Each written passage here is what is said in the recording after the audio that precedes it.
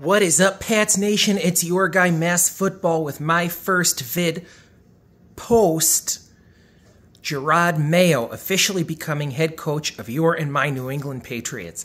And he said some things that were super telling. That he is not ready to be Bill Belichick's black doppelganger. And I was excited to hear that. One of those is he said his time at Optum, the business partner, the Patriots business partner, was to, quote, get away from Bill. Get away from Bill. And he said that without a smile on his face.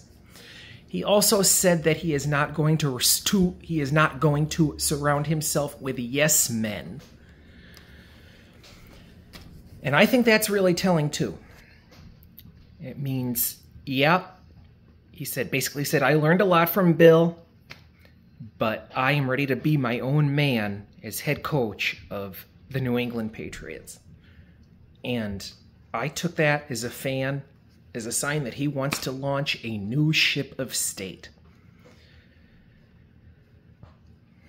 And let me tell you, I think it might be time to get excited. Now, on a not-so-good front, Robert Kraft, when asked about a GM, kind of brushed the question aside. So that's not such a good sign. But anyway, guys, I think it was a pretty good day for now head coach Jerod Mayo.